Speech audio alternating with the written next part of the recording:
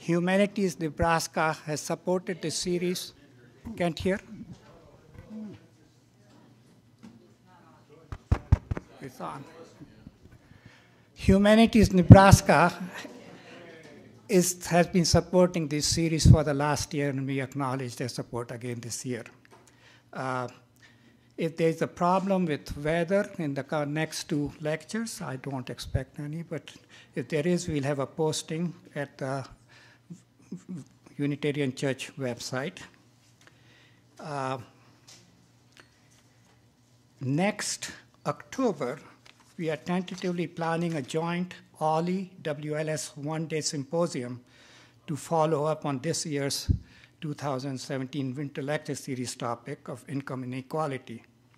Everyone on the Winter Lecture Series email notification list will get a timely information, and it will be announced by OLLI in the OLLI course bulletin. So just keep that in mind, that we had one last year which was very successful, and we are going to continue to cooperate with OLLI to organize these symposium in conjunction with the Winter Lecture Series.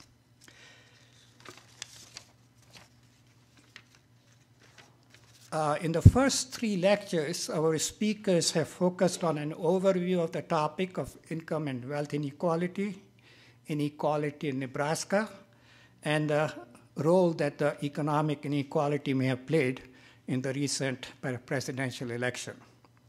Today's talk by Professor Bridget Goosby deals with another facet of inequality, how inequality in healthcare can arise from racism and discrimination. Before introducing Dr. Goosby further, I'd like to draw your attention to the next week's presentation by Chuck Collins. Mr. Collins is a senior scholar at the Institute for Policy Studies. His talk, Reversing Extreme Inequality, Changing the Story and Fixing the Future, will focus on solutions to the problems arising from economic inequality. Indigo Bridge will be on hand to sell Dr. Collins' recent book, Born on the Third Base. A recent listing of the book on PBS NewsHour's Artbeat website includes it among the 5 books, I'm quoting here, 5 books that will make you think about what it means to be human. So be sure to mark your calendar for this event and spread the word among your friends. Our speaker today, Dr. Bridget Goosby, is Happold Associate Professor of Sociology at the University of Nebraska-Lincoln. About a year and a half ago, I, along with some other members of the Winter Lecture Series Committee, attended a community conversation with Dr. Goosby at the Malone Center, where she engaged a group of about 40 people in a very lively discussion on the work that she was doing on the topic of her talk today in partnership with the Malone Center and other local organizations. Therefore, when we learned that our speaker for today had to cancel his engagement for health reasons, we asked Dr. Goosby if she would be able to step in, and we were very pleased that she very graciously accepted our invitation to participate on a short notice. Dr. Goosby earned her doctorate in sociology and demography from the Pennsylvania State University and was a postdoctoral research fellow at the University of Michigan under a grant from the National Institute of Mental Health. More recently, she concluded work as a mentored research scientist, an intensive career development award from the National Institute of Child Health and Human Development. In this work, she sought to identify biosocial pathways through which race-related stressors, such as discrimination, shape chronic disease risk among African Americans and other marginalized groups. This work demonstrated that the health-related consequences of discrimination may appear early in the course of life. Further, it illustrated the additive ramifications of race-specific stressors on minority health and overall life chances. Her research also examines the consequences in early life of economic and health conditions for chronic morbidity risk in adulthood. Dr. Goosby is a co-director of the Life and Frequencies Health Disparities Research Lab, and her current research examines the role of psychological arousal in response to experiencing various forms of discrimination. Interestingly, this research employs mobile technologies in assessing moment-by-moment physiological stress reactivity in real time. I invite Dr. Goosby to make a presentation.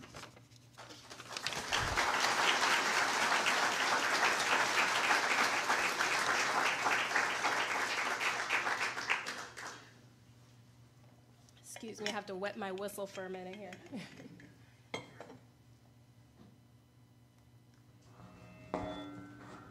Is this going to cause feedback? I don't know if I should mute it. Give it a try. Okay. All right. Okay. You can set that on the podium, but it won't cause the feedback instead of putting it in your pocket. Okay.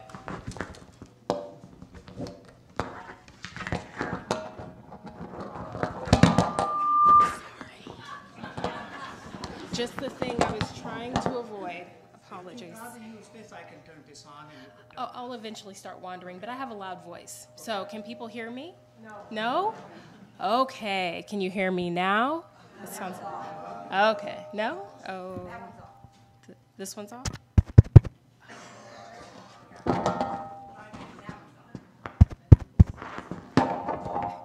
Okay, we're going to get this. Can you hear me? All right, I am in church. All right. Okay, so thank you so much for the invitation, the unexpected invitation to be here. It's my pleasure to come in and share my thoughts on some of this work. And so as Sharad mentioned, I actually have a project, I have data collection on campus happening. I'm not talking about that specifically in this talk, but during Q&A, if anyone's interested in learning more about the kind of work that we're doing right now on campus with students of color, feel free to ask me and I can elaborate more on that. And so, as was mentioned, I'm going to be talking today about the consequences of racism and discrimination for minority health. And so this is a topic that I've been working on since getting funding from the National Institute of Health to study what are the processes through which certain populations are more vulnerable to illness than others. And so particularly for African Americans, one of the conditions that can be related to this is the inequality associated with race. And so I'm going to talk more in detail about that today and how that process gets under the skin, not necessarily through healthcare access, but literally the process through which the chronic stress exposure that African Americans deal with on a day-to-day basis can literally change their physiologies in ways that make them more vulnerable to illness. And so I'd like to start today with a quote from an esteemed colleague at the at Harvard University, Dr. David Williams. He says that in his keynote address for the American Sociological Association, that racial disparities in health are a stark symbol of the historic and ongoing racial inequalities in society, and they reflect the enduring effects of institutionalization of inequality for stigmatized groups. They were a potent reminder of the many miles that we still need to journey to achieve equality. And so that's what I'm going to be talking about today, is this process of equality, or the lack thereof, that can shape the health of particular groups who are targeted by things like racism and discrimination. So I'm going to organize my talk today around the following. So first, I'm going to talk a little bit about the present racial climate in the United States. I think that that's actually a pretty meaningful thing to at least mention here. I'm going to talk about then understanding race and health beyond just looking specifically at income inequality, because it's a much more nuanced story than income inequality per se. Third, I'm going to talk about how this process of experiencing racism and discrimination get under the skin over the life course of African Americans and how that shapes their health overall. And then I'll give you some of my final thoughts on what I think are important and meaningful regarding this kind of work. And so I think that, we can't really talk about inequality, and particularly at this moment, without recognizing that, in the highest station of the land right now, we have a person who espouses openly and publicly racist, xenophobic, and sexist commentaries about populations in the United States. And at this highest level, when you have this kind of comfort, this doesn't happen in a vacuum, and it's not divorced of the general context of the United States at present. The Southern Poverty Law Center actually put together this map of active hate groups in the United States at present. And so this includes groups like the Ku Klux Klan, neo-Nazis, white nationalists, racist skinheads, a number of different groups that have popped up throughout the country. And so there are 917 active hate groups in the United States. And so this is actually an increase. So what's been interesting was that during Obama's presidency, one of the types of groups that emerged through, that was measured also by the Southern Poverty Law Center, an increase in certain groups that were in some of these patriot groups that emerged. We had this striking uptick in patriot groups during President Obama, our first African-American president's time in office. And so these groups, the spike happened, and we can kind of think of these groups as kind of quasi-racist groups. They're not specifically concerned with racism per se, but more interested in just being concerned about, growing concern just in general, not just about blacks, but about immigration status, things of that nature. The Minutemen, who are the kind of vigilantes up and down the Mexican-US border.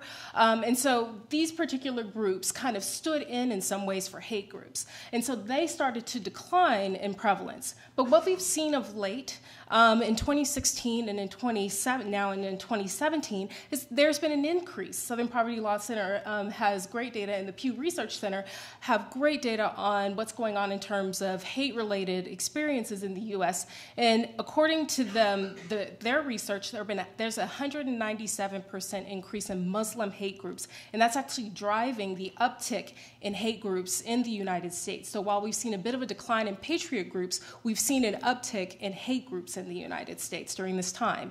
And so what we're seeing, one of the scary results of this is that anti-Muslim assaults on Muslims are at the highest levels they've been since the 9/11 era. And so this is a population at tremendous risk of exposure to violent kind of religion and racist related behaviors and thoughts. Another population who's being targeted right now, we've seen an uptick in aggression towards the Jewish population. We've seen there have been bomb threats to Jewish centers, the desecration of grave sites in Jewish cemeteries. And so these populations are ones where we're seeing this escalation. And so this becomes important because I'm going to be talking about the African American population who has, it's hard to even put into words, like they've been going through exposures to stressors related to their membership of their group in ways that have been alarming and shocking prior to the election, and has been part of just kind of the fabric of society. And so in terms of exposures that African Americans have to deal with on a day-to-day basis is being threatened by the police. We've had a series of highly publicized events where police have killed unarmed African Americans. And so this is an ongoing, constant stressor in reality, not knowing when you may or may not be experiencing some sort of violence at the hands of a person who has racist intent.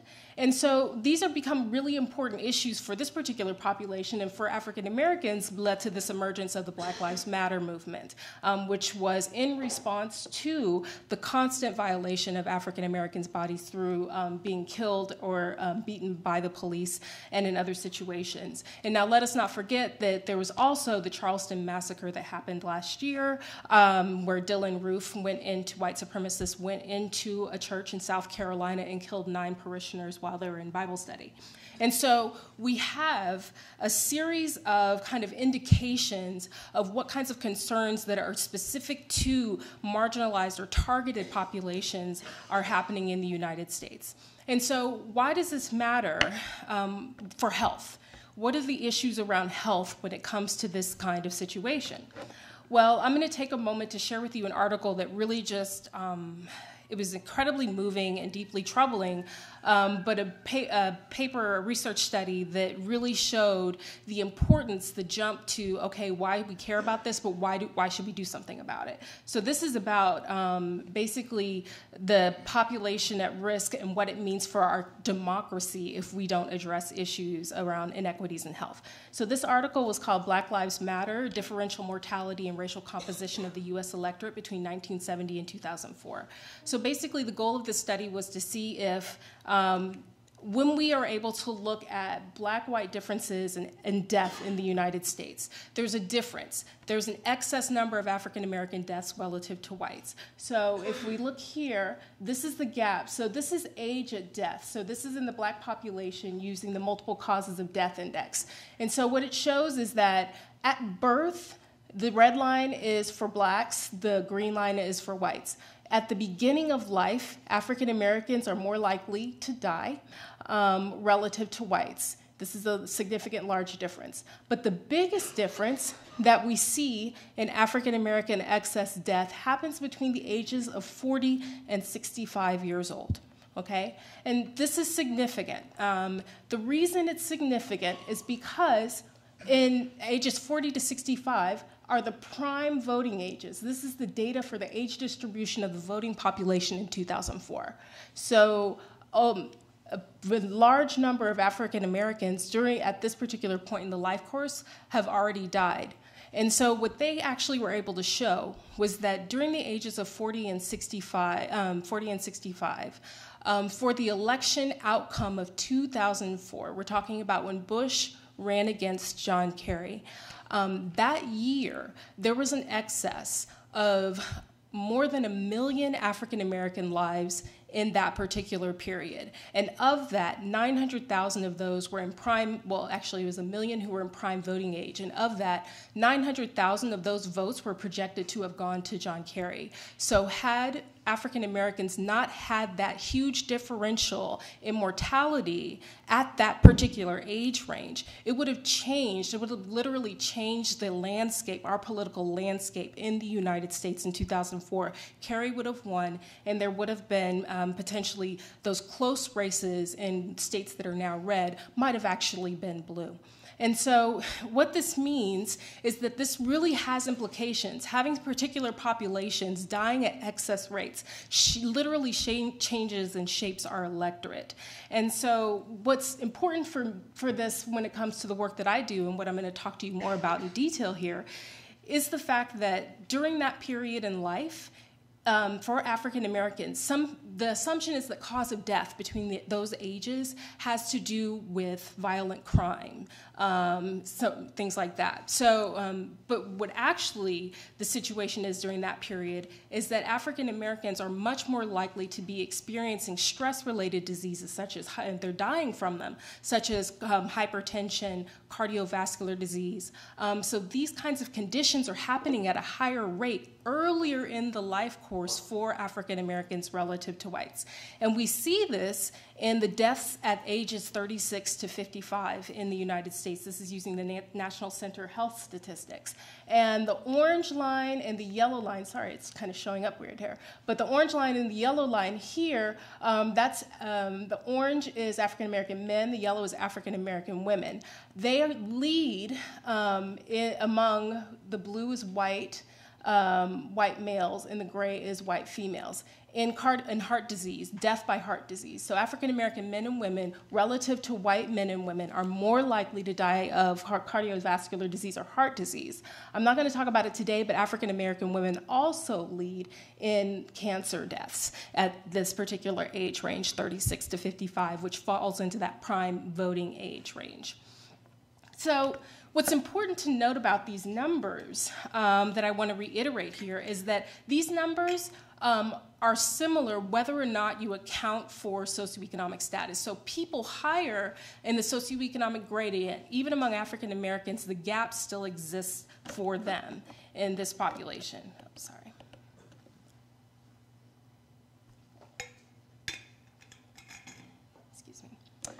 And so in sociological models, it's interesting. So here's a traditional model that's been used to talk about kind of health risk in African-American populations. So socioeconomic inequality and things like residential segregation leading to poverty, concentration, and exposure to violence. That this is the pathway that leads to what's called allostatic load, or wear and tear on the body. So this pathway is argued that it's really about poverty and segregation driving this pathway to health risk for African Americans, and that being a primary predictor. But what this kind of model does not actually explain is why is it that in higher African American, higher socioeconomic status population of African Americans, they still experience that kind of risk.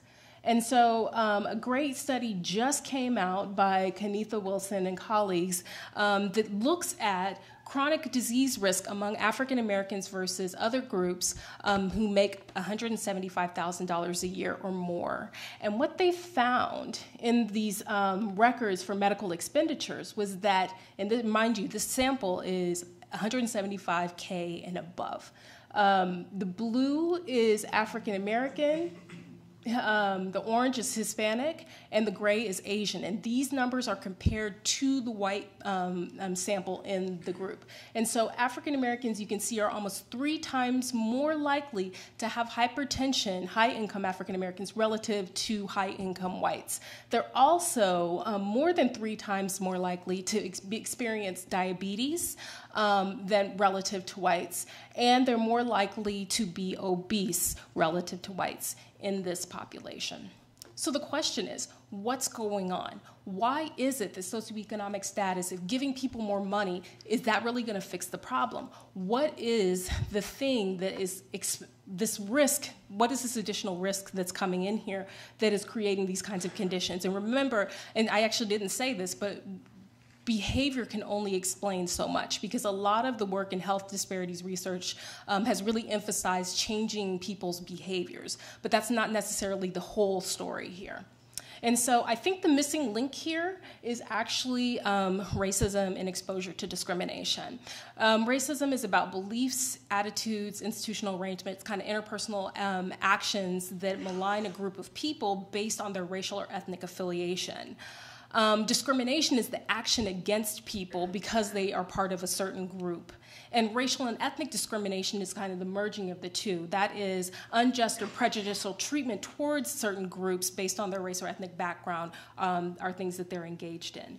And so as a sociologist, sociologists really are interested in structure. And there was a sociologist named Barbara Reskin who described what's called Uber discrimination. And basically, this is just kind of a web of connections. I'm sorry you can't really see these tiny, I can barely see them. But these paths that are about housing, housing, mortgage, segregation, school segregation, access to education, things like that. All of these things kind of drive discrimination in the United States. The foundation of our country is inherently unequal. And these processes, we're all embedded within these processes that end up ultimately shaping our outcomes. And so we can't really talk about inequality in this country without talking about the role that racism plays across a variety of different organizations, but also at the interpersonal level. And so why is this important in terms of the work that I do? So I'm interested in life course health outcomes. And I'm interested in why it is that African Americans, can we trace when this inequality begins in this population? And so why it's important, I think it matters because inequality is inherent from the starting gate in this country. As I showed you in that figure from the Rodriguez article, the mortality gap between African Americans and whites already exists at birth. So this is before, any sort of kind of individual behaviors kind of take place, that this is happening. And so we can also think about the process through which all of us are embedded into these social and historical processes that shape our health trajectories. So these inequalities are something that we are all going to be affected by, and we're all embedded in, at this particular historical historical moment where we've got the kind of president that we have, is going to have impacts that reverberate in ways that we don't actually know in the grand scheme what it's going to do in terms of our, in terms of the livelihood of the country and what this means for minority groups in this country. And so, I guess in 10 years we'll be able to revisit it and see what happens. But this idea of inequality from the starting gate is really important because from, like I said, there is this inequality that emerges right at the early life course, but also there's a point at which interpersonal interactions and discriminatory experiences become a risk for people as they get older as well and they move into different social circles. And so one thing to keep in mind is that for African Americans who are middle class, there's certain types of discriminatory experiences that they're much more likely to experience. And I'll talk a little bit more about that in a minute. But what's important to note here is that that exposure to discrimination can take an already big difference in poor health risk, and the purple line is for whites and the blue line is for blacks, that this risk can accelerate over time. And for African Americans, exposure to discrimination can increase the health risk and accelerate the difference even more over the course of their life. And that's what I'm primarily interested in, is kind of tracing these pathways of risk. And so what this means, and this is really important, is that the stress-related disease profile for African Americans is different from whites, and it's not because of some inherent genetic difference. This is a difference that has to do with the types of living situations and social interactions that they're exposed to on a day-to-day basis. And so here are some of the stress-related disease numbers for African Americans compared to whites. And so African Americans, as I mentioned, are at much higher rates. So this is the black African American, and this is whites. African Americans drive the high numbers of low birth weight in the US, and African Americans have always been more likely to have low birth weight births, and they're actually what becomes challenging about this and troubling about this as well is the fact that African American women who have high levels of education, so middle class African American women, are more likely to have a low birth weight birth than a white woman with a high school degree. So yeah, it's pretty alarming. So this is a situation that people are still trying to figure out what the processes are, and I'll give you some kind of hypotheses on why that might be. But these rates are actually mirrored in death rates, infant mortality rates among whites versus African Americans. Also, at higher African American women at higher SES are more likely to have an offspring die in the first year of life relative to whites. And so they are a major. This is a major public health concern for the African American population, and one that is a risk across socioeconomic status. In addition, across socioeconomic status, African Americans are more likely to experience hypertension. They are also more likely to be diagnosed with diabetes in adulthood, and they have worse cardiovascular health, positive cardiovascular health indicators relative to whites. And finally, they are more likely to die from heart disease. So this is white males, white females. This is black males, black females for cardiovascular disease risk mortality. Cardiovascular disease mortality. And so the theoretical pathway that drives the work that I do is one that is modeled by theorist named late Dr. Rodney Clark. And what he argued was that racial discrimination is a stressor.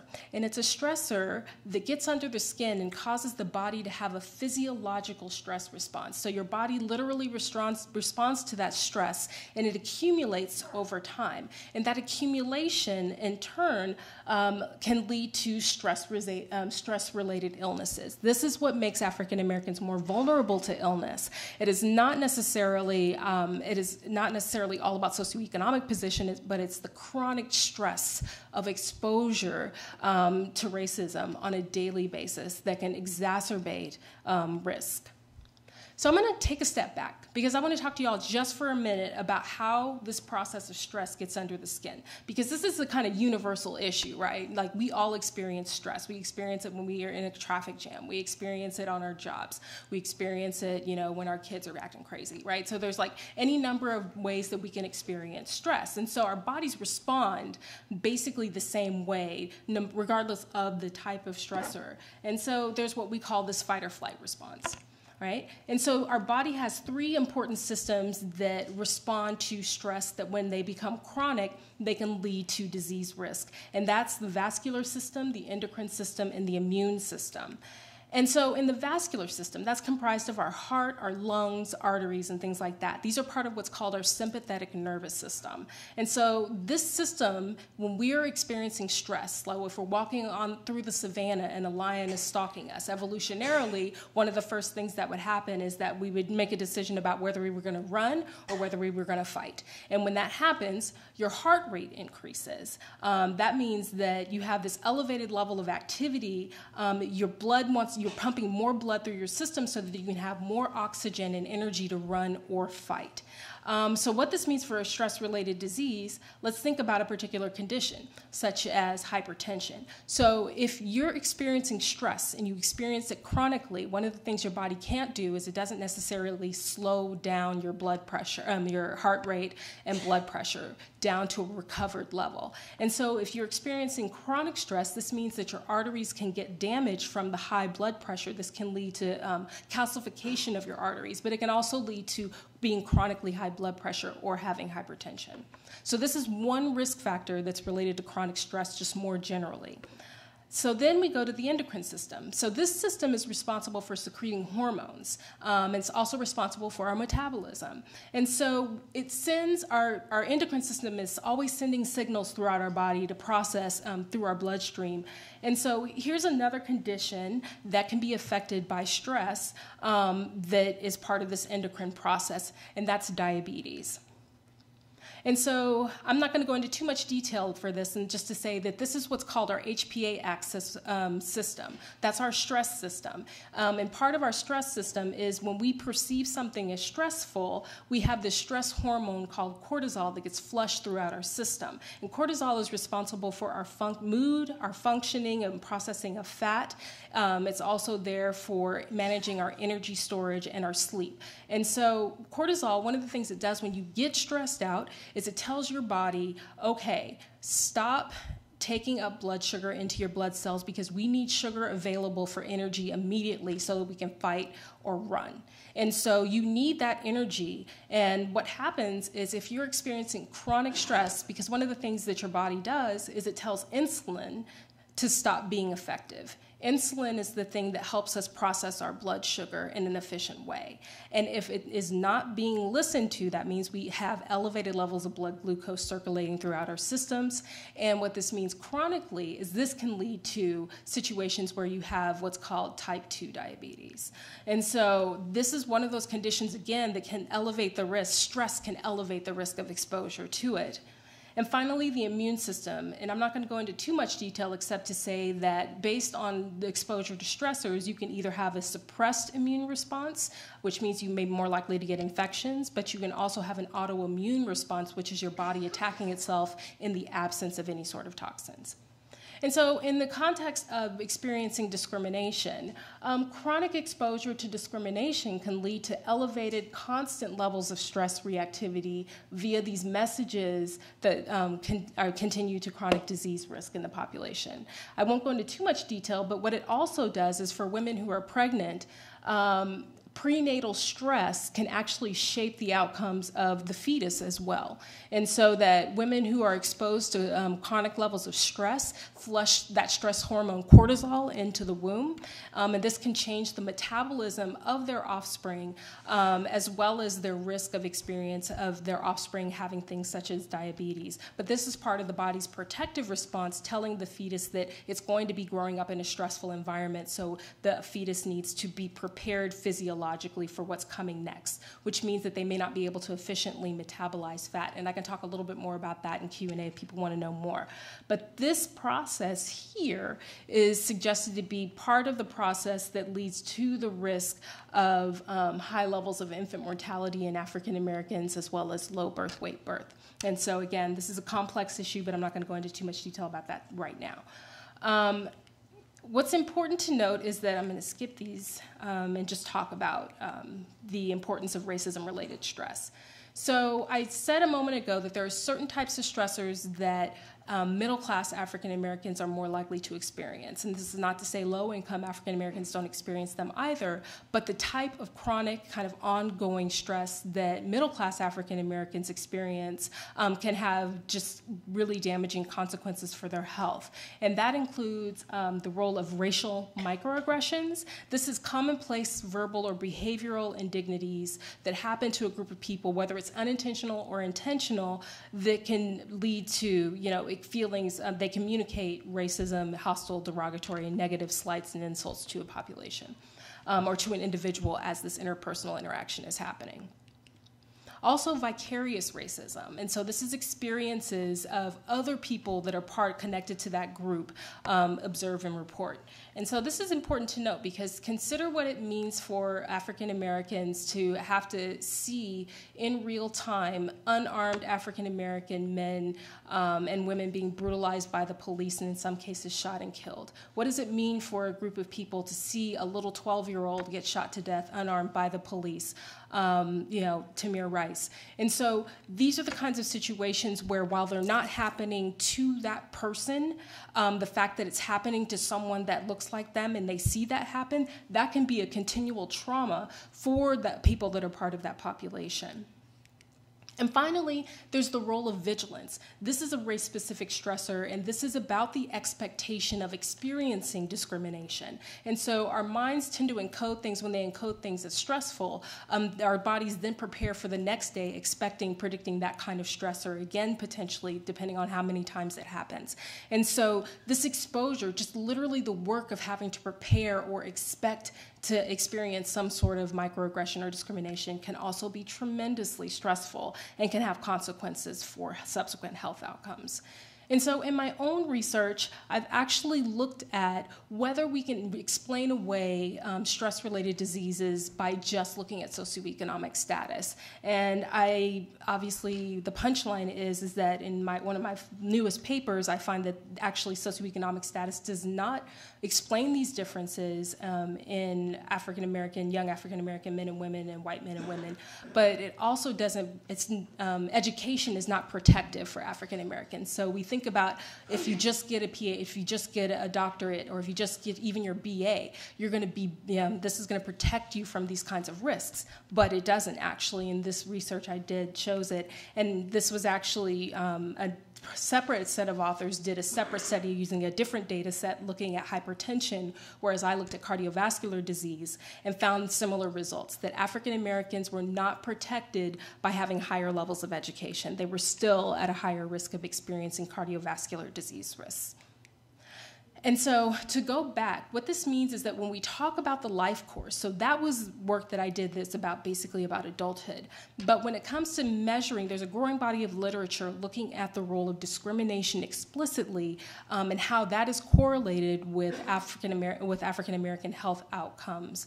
And one of the things that's been really interesting is there have been studies that have shown that discrimination exposure is associated with low birth weight and preterm births among African American women. So women who reported experiencing more discrimination were more likely to have unhealthy births.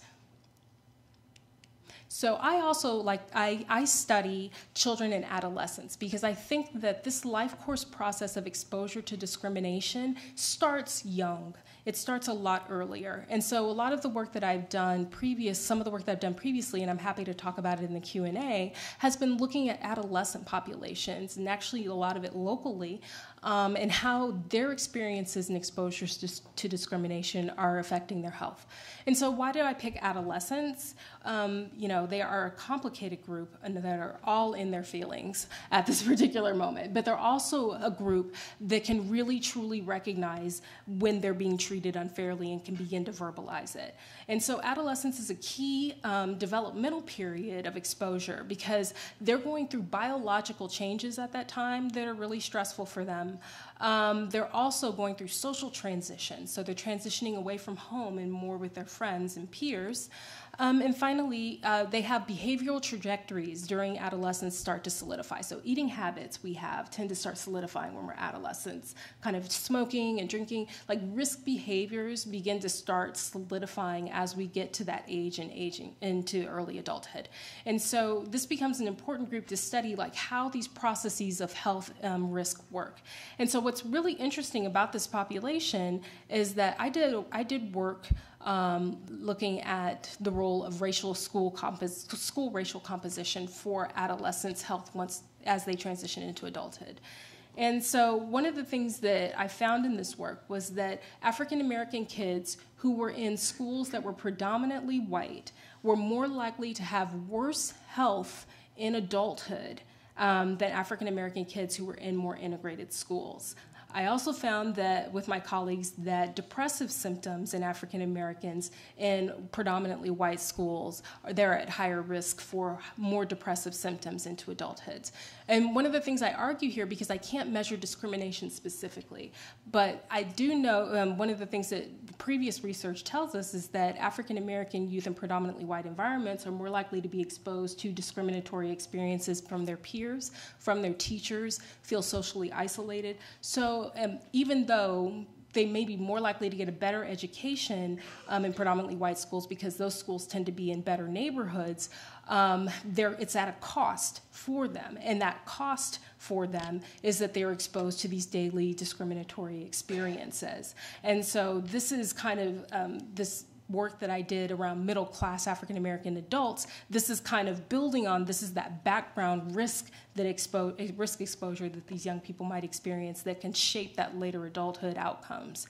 And so in addition to kind of looking at these kids, that was like a national study, I became interested in trying to get at how discrimination is related to like objective measures of cardiovascular risk. And so what I decided to do is I collected data in Omaha through health fairs in North Omaha. And as many of you know, Omaha is a hyper-segregated city where African Americans are primarily in North Omaha. And so they have very, very high rates of poverty. And so what I wanted to do was take out the noise of socioeconomic status. So hold that constant by looking specifically just at low-income African Americans, and then ask the question, does discrimination affect their health? So they're already poor, but what do we know about, will discrimination have an additive effect on their health? And so what I found, which I was actually pretty shocked by, all you need to look at is the direction, the positive direction of these numbers. So what I found was in collecting blood spots from African Americans at these health fairs, I was able to measure inflammation, systemic inflammation, which is a risk for cardiovascular disease through what's called C-reactive protein. And I looked at blood pressure. So kids between the ages of 10 and 14 years old in this study were more likely, if they reported more discrimination, had higher levels of systemic inflammation and higher blood pressure. And this is 10 to 14. And what was shocking about this is that C-reactive protein is a measure that shouldn't be giving us these kinds of indicators until people are older. And so this really kind of solidified for me the importance of understanding this early in the life course. And it was actually mapped on to research out there already that shows that discrimination in adolescence is related to insulin resistance, which is a precursor to type 2 diabetes, adiposity, which is fat around the midsection. It's related to your stress system functioning in adolescence and immune functioning in adolescence. And in a local study that I just finished, we found that it was related to sleep. And so these are key outcomes that are really important for the health of youth as they move into adulthood. And so these markers actually map onto racial discrimination and health markers in adulthood. And so adults who report discrimination are more likely to have higher blood pressure. They have higher levels of inflammation as well, higher abdominal obesity or adiposity, and they have more weight gain. So the more that they report experiencing discrimination, the higher their weight becomes, and elevated levels of low density or bad cholesterol. And so, again, to reiterate, there are these profiles, health profiles of African Americans that are important, which is they're at the highest rate, they have the highest rates of low birth weight and infant mortality, high risk of type 2 diabetes and hypertension, and abdominal obesity, and cardiovascular disease mortality, and at earlier ages. And so not to say that, so before we kind of think about this as only a Black problem, there was an interesting study that came out that looked at racism, measuring racism in the United States and mortality, just overall mortality risk in the United States. And so what these, this is a really creative study where they looked at how racism and racist attitudes shape health risk in the population. And they did a search, basically a Google search, and looked up, you know, the N-word used in derogatory ways. They had a private Google database where they could get the actual locations that people did these kinds of searches, and mapped it onto morbidities, morbidity or health, poor health, and mortality rates. And what they found was that in places where there were higher levels of discrimination reports, people had higher levels of mortality in those places. And so the red are the places where they had the highest levels of kind of racist Google searches and use of the N-word in a derogatory way. Those are also the places that had the highest rates of mortality in these particular areas. And so they said that these patterns were similar across not only mortality, but stroke, cardiovascular disease, and cancer. And one of the things that they argued is that, you know, it's just the sheer inequality and the exposure to inequality and these kinds of racist ideologies, how they merge together, that create these kinds of risks. When you have, you know, racist lawmakers making policies and things like that, they can go to a structural level and impact people's health. And so what I support, and I think is an important thing to look at, is so Child Trends had a report where they argue that Black History Month should be considered is a time where we should think about, this was February, was Black History Month, racism as a target for intervention. We should be considering the role of racism in health risks and health risk behaviors in the United States among populations of risk. And like I said, though I'm focusing on African Americans here, this is about targeted populations in general and the risks the health risks that they accrue when they're exposed to these kinds of stressors. And we could, like I said, we could elaborate this to include trans populations, LGBT populations, Muslims, Latinos. And so, my computer just froze. Uh-oh. So I'm not really sure what's happening. So I guess this is my computer telling me I should stop. Wow, it just like freaked out. So let me see if I can get back to my slide. Okay, now I can get back. I think it's like angry at me for talking about racism today. So I wanted to really just kind of end on an important kind of light at the end of the tunnel about this.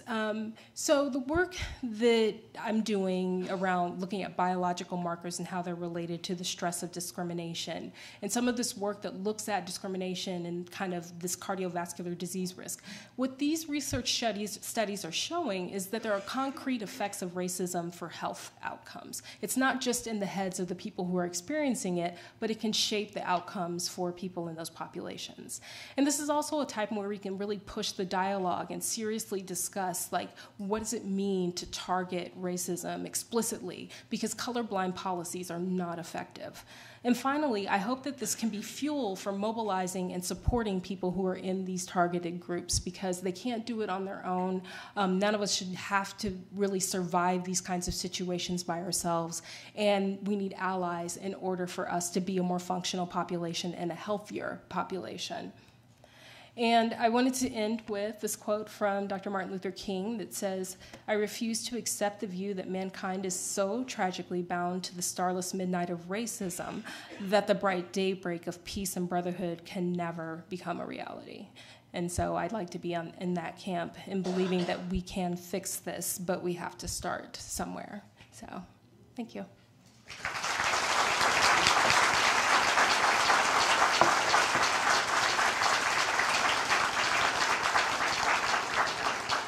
Let's take about 15 minutes break and then come back for Q&A.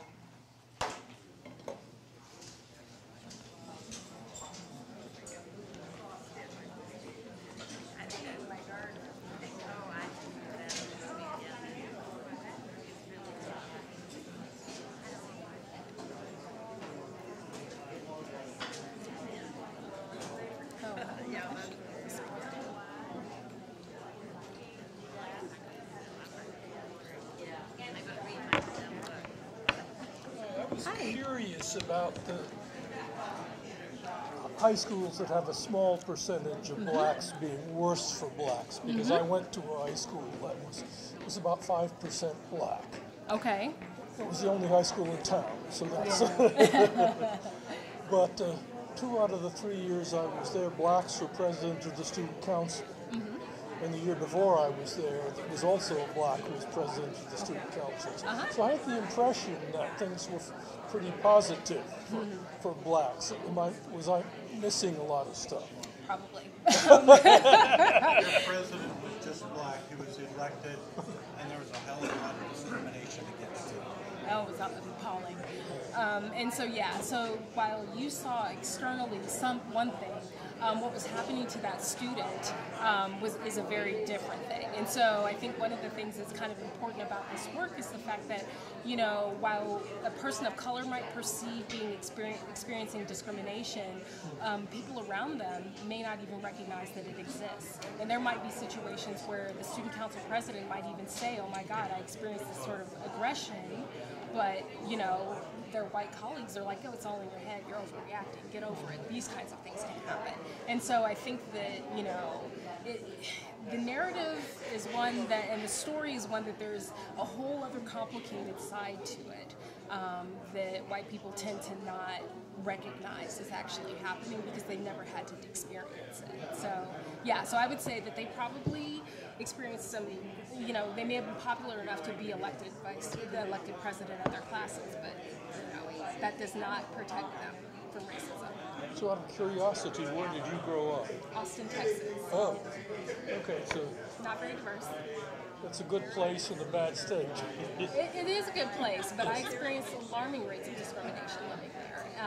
So it's not, you know, it's just a part of the fabric of our country. It is a reality that, our country was literally founded on racism, the eradication of a population that was already here, and the subjugation and enslavement of another population. So this is like our foundation. Our first presidents had slaves, right? So there's a whole rationale that has kind of, you're not diverse out there. So, yeah. I'm sorry to hear that Austin was worse than I would have guessed. Well, no, but I mean, you know, kudos to them for being able to do it. I mean, it's extraordinary. I mean, it's awesome. So, but yeah, it's hard. It's not easy. Don't forget, get these people off your back. Get yourself something to drink and a snack if you like. Thank There's you. food out there. You know, we take about 15 minutes. Great. Should have explained it all to you. Yes, we have all Okay, and then we'll do Q&A. Yeah, sounds good. And we will really end at 9. All right. Sharp. Keeper of the time. Did you want to do that? Yeah, let's walk this way and talk. Walk along. You didn't talk about it.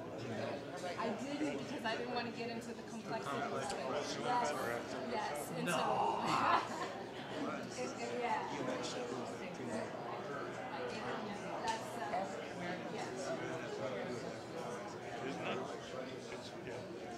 But all this vicarious stuff is Right, so that figure that I showed you related But then, well, when they ask her, to metabolic.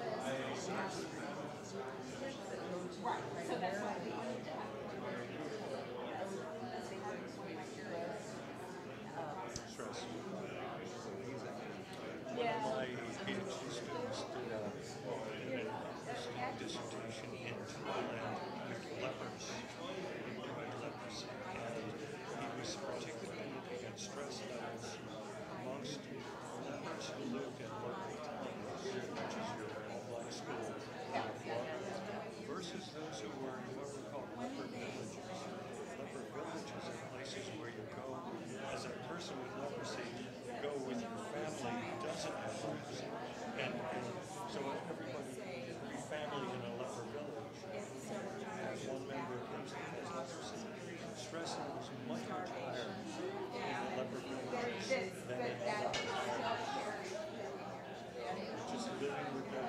comparison, potential discrimination. And maybe Even though all the factors are cursed with this. Interesting finding, and one you wouldn't expect. Leopard colonies, so that's got to be just fits. It's just got lepers. No, not as bad. yeah. Growth always more complicated than that. That's right. You would have anticipated that.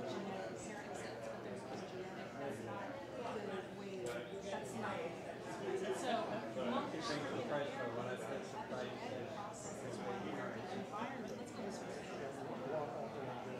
Snack as you go.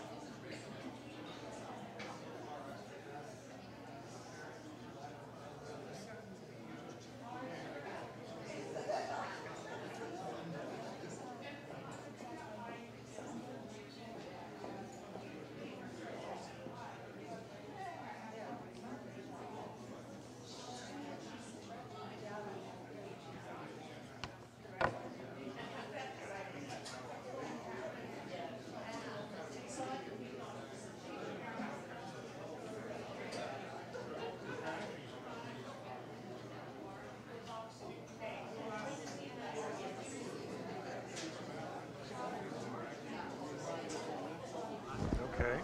Okay, and we gotta give ourselves a little power.